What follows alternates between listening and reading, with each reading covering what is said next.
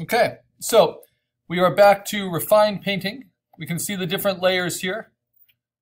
We have our just flat 100% color, and then our refined paint, which is a lower opacity on top that kind of merges and works between, gives us more definition. But notice where I haven't done much of that, on the hair, on the bridge of the nose, underneath the nose, the kind of Cupid's bow on the chin, and nothing on the shirt. So remember, you want to try to work the whole thing. So don't blaze ahead and try to do a perfectly realistic eye without addressing some of these other things. So on this refined paint layer, I'm careful to lock my other layers so I don't paint somewhere I'm not supposed to. I can put in his collar, put in some of the shadows under his chin, give his body a little bit more movement. And layering up these pinks and purples, they should become more interesting.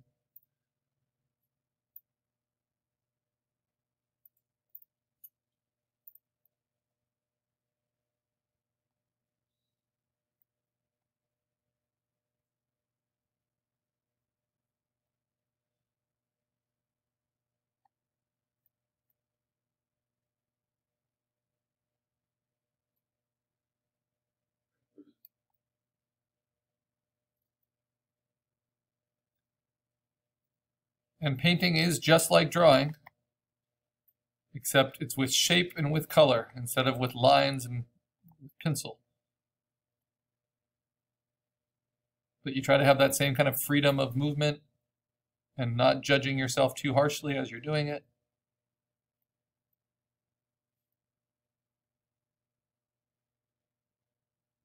The beauty of using these customized brushes is that they're soft edged. And so like the eyes, everything feels soft. You don't always need to contain everything. This is very different than digital coloring in that we don't have an outline that contains everything. So your shapes can get kind of blurred out, and sometimes that's good. Instead of using the eraser or anything, you can just paint something back. Bring the paint back in. Make a solution with more color. And it will tend to get more and more representational as you work. Colors will tend closer and closer to each other unless you really make an effort to keep them strong and saturated and different. And the more you work on it, the more and more refined it becomes. To the point where it can get overworked, and that's a problem. And so the biggest mistake people make with digital painting when they're learning it is that they overwork one area. So you have to kind of work on everything at once, not just the interesting parts.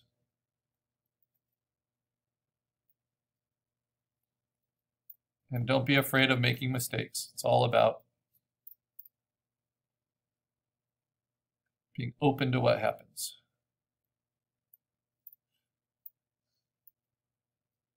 Now, if you're really happy with a certain version of it and you don't want to lose it, you can always just make a new layer. In fact, you can even duplicate that layer and just turn it off.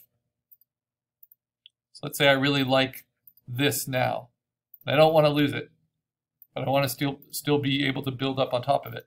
Well, I can just do Command J and then lock it and turn it off, just like I do in Illustrator, right? And then keep building on top of this one.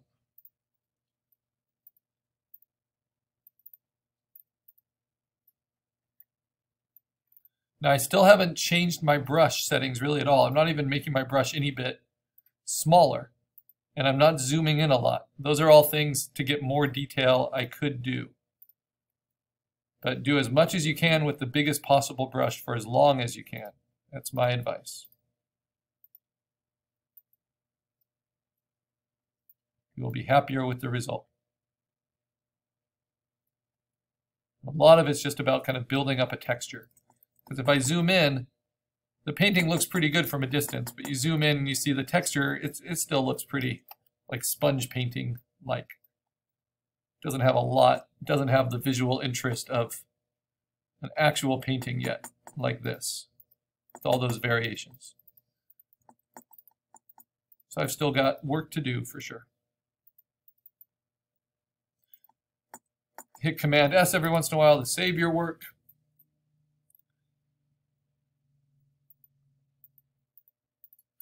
And then just keep going. And I have to decide if I want this kind of expression on his face or this.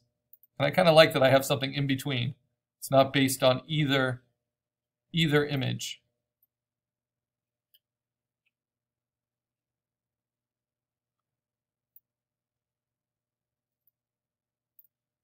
And still kind of looks like him.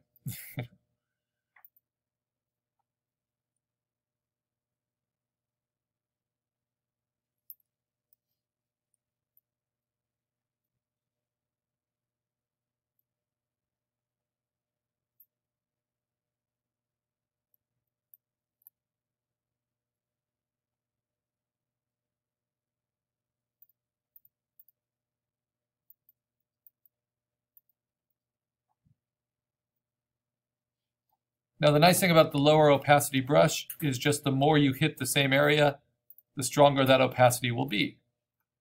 So you're not stuck only painting at 60%. It's just your first pass is 60%, and then you decide if you want to keep that going or not.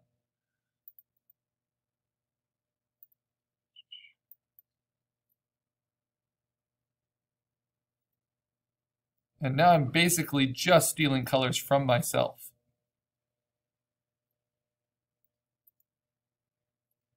Because each time I paint at the lower opacity, I'm creating new tones that I can steal and use. So that can soften and transition.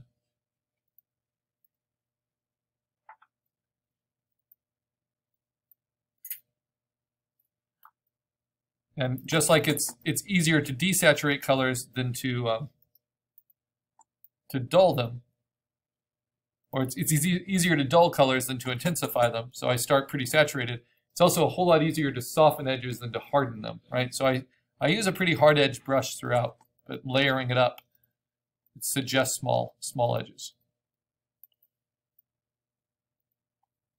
Let's see, working this mouth a little bit.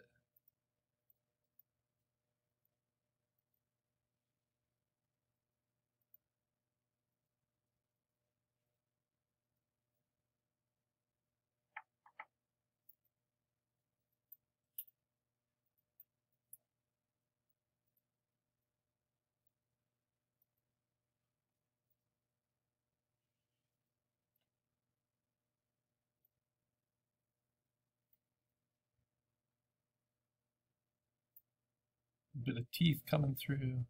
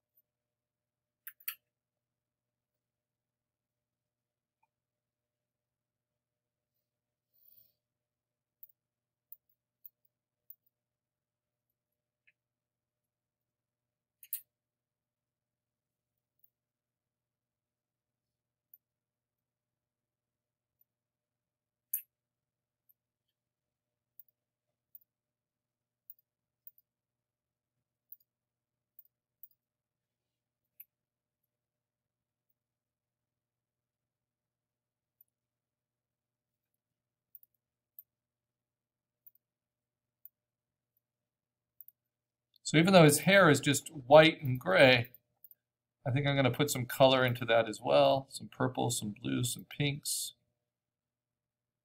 even if they get mostly painted over, then they'll be at the edges there, and they'll be more compelling.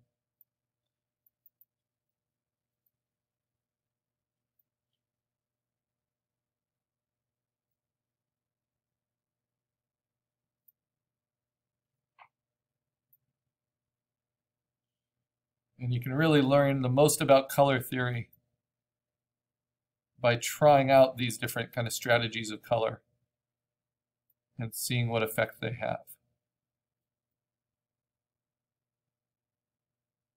Whenever you feel like you're outlining something, try to think in terms of shape instead of line.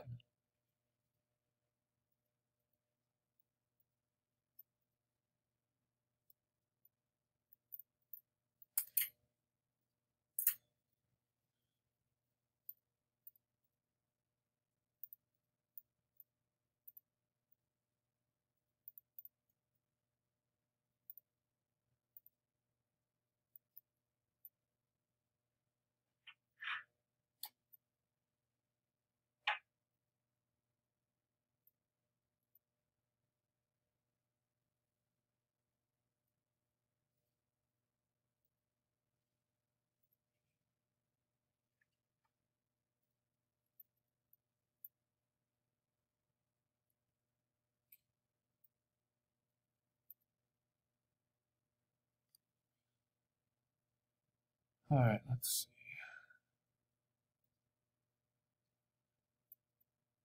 It helps to squint and see where the big shadows are. And then a tool that a lot of digital painters use is the navigator. So you can make your navigator kind of big. Sometimes people put their navigator on top of their layers. I think I'm going to do that. And that allows you to kind of zoom in and move around. But the most important reason for it is actually so you can always see a little version of your painting. Because very often you're zoomed in here, especially as you start to refine it.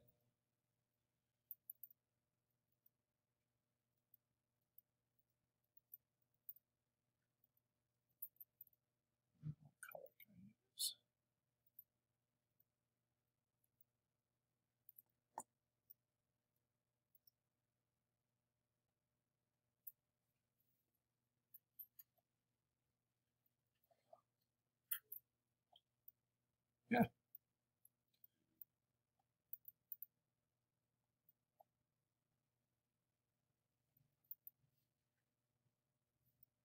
So it's making some good progress. I'm going to save it there.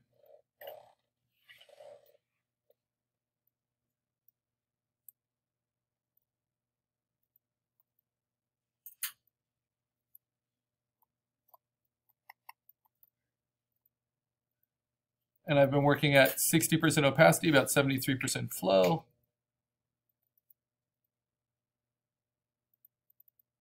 And I'm just going to put in a few of these shadows that are needed when you squint.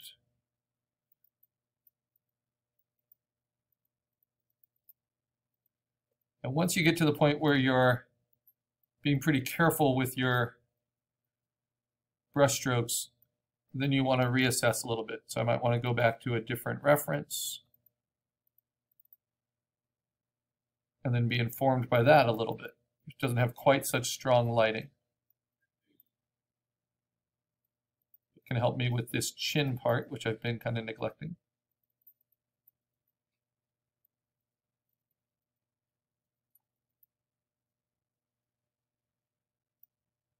I get to see how it reads a little bit smaller.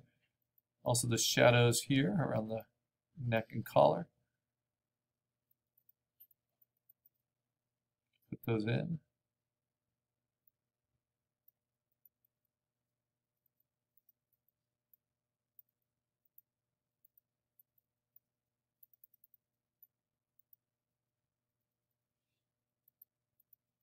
Darkest darks. Remember, I only using them at 60%, so they're still pretty safe.